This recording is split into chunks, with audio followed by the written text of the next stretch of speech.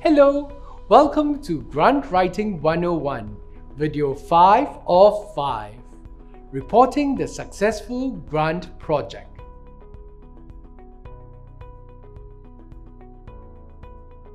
My name is Jeffrey Tan and I'm a theatre director, drama educator and creative producer who is based in Singapore. We've come to the end of the Grant Writing 101 series of 5 bite-sized videos commissioned by the National Arts Council and developed by the Singapore Drama Educators Association. I wrote the scripts based on my experiences with grants, and I will be your guide in the videos. These 5 videos are to help independent artists or collectives apply for grants or residencies locally or internationally. In video 1, we looked at understanding the grant context. In video 2, we looked into managing the grant timeline. In video 3, we focused on preparing the CV, biography, and references. In video 4, we dived into writing the budget and grant application. In this last video 5, we will wrap up with reporting the successful grant project. The 2 big sections of this last video will deal with reporting and relationship building. What is reporting? Reporting in grants project management simply refers to providing a high-level overview that offers the critical data the grant project generates in a simple, easy-to-use format. Project reporting is essential to project management success since it provides a window for the entire team into what's happening and what to do about it. A report is usually written for a specific audience. It must always be accurate and objective. When you are given a grant, you have to make sure that the project deliverables are met. Always update the panel if you face challenges in meeting your KPIs, as it could affect your funding. Do not only update them on the challenges you are facing at the end of the project. Funders are generally not as understanding if they are not given the opportunity to help advise or keep the project on track. Some funders might even recover the grant funding if you don't spend or deliver what you have said you will.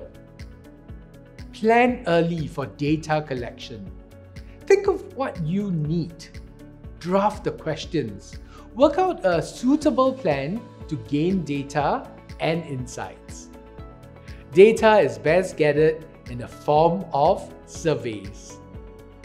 You may need to build your surveys early before the project starts if you are planning to use this data to support your closing report.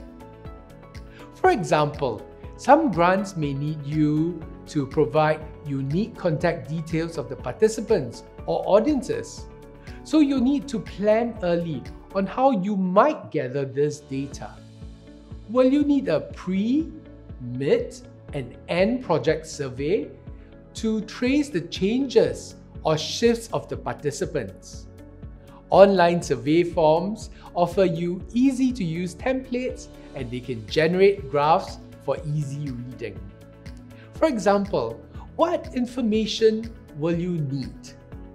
Name, age, race, percentage of people who liked the show or the exhibition, gender profile, quotes of audience's experience. Think about how you will count your audience. Will you use a clicker, a visual estimate? If it's a digital presentation, be sure to include digital analytics. Some grant might require a mid-term project report. Some of the items you may need to include are the creation process, travel research, and work plan schedule. Some residencies may require the resident artist to make a mid-project presentation. Post-project report. Some categories for the final report. sharing your evaluation and reflections on your project. It is always good to go back to your grant objectives, outcomes, assessment criteria, and key performance indicators. Artistic aspirations. How have you achieved the artistic goals set out in your plan? Is the work result as you had envisioned? What is your assessment of the quality of the work that you have created?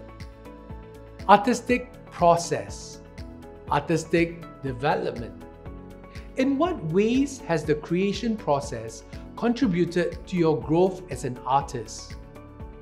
What are some discoveries and new methodologies that have emerged as a result of this process?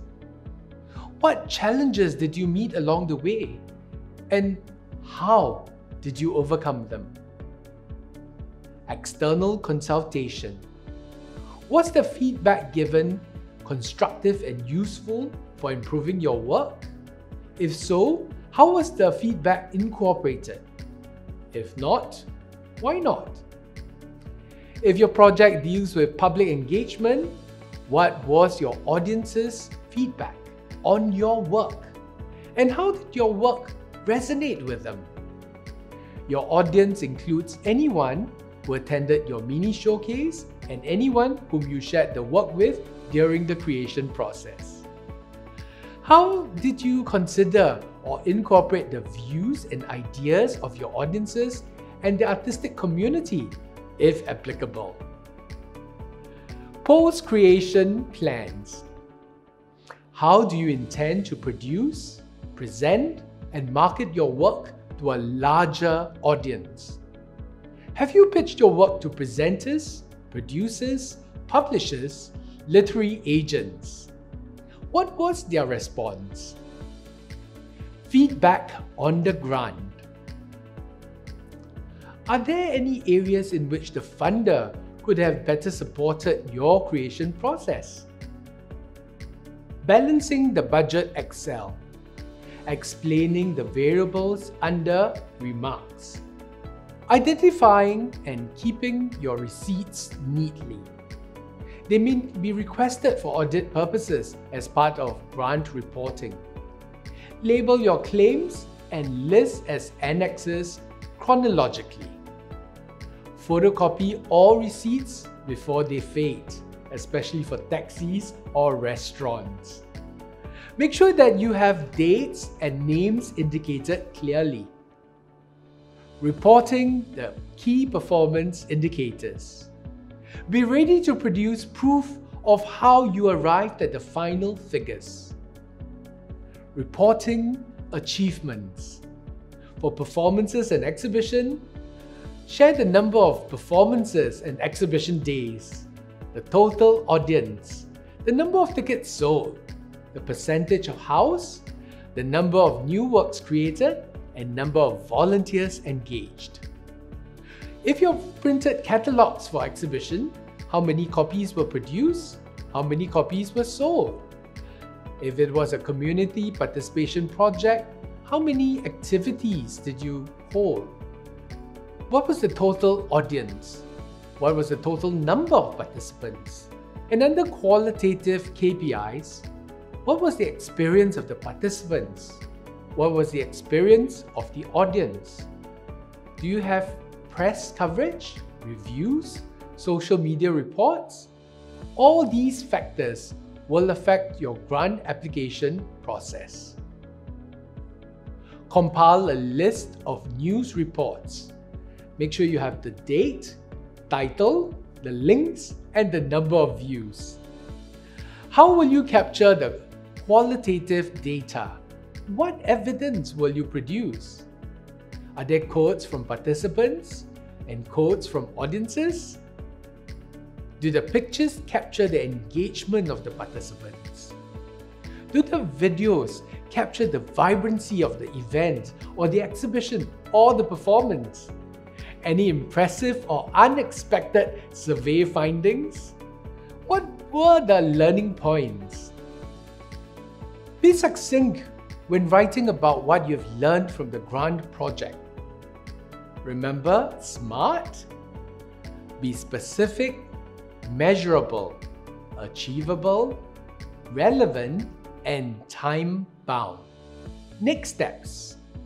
Moving forward, what are your plans? Is there an afterlife for the project? Can you demonstrate sustainability for your project? And finally, relationship building. Please don't forget to close the loop with partners who have supported you. Don't forget to thank the grant organizations. Keep in contact and maintain your professional network, because the end of a grant does not mean the end of that relationship. You may want to stay in their minds, because when other grant opportunities arise, they'll remember you. If you're not successful with the grant applications, it is natural to feel rejected and depressed. Do not take the rejection too personally. Grants are competitive. Sometimes your project is not ready for the grant. Or it might be too progressive and the grant panel feels that you're not ready to achieve what you said you would do. Maybe your grant proposal was not as clear as what you imagined. Regardless of the reason for rejection, you can always write in for grant feedback. However, take note that not all grant organizations will reply or reveal the reason for rejecting your grant. How do you handle grant rejections? Well, if you can learn something from your grant writing experience or the application process, it's good. Reflect and ask yourself, what did you not do so well this round? Was it too last minute? Move on from the rejection and try again in the following grant cycle. Make sure you edit and tailor each grant application. Never submit the exact same grant application to another organization. Thank you for watching all 5 Grant Writing 101 videos.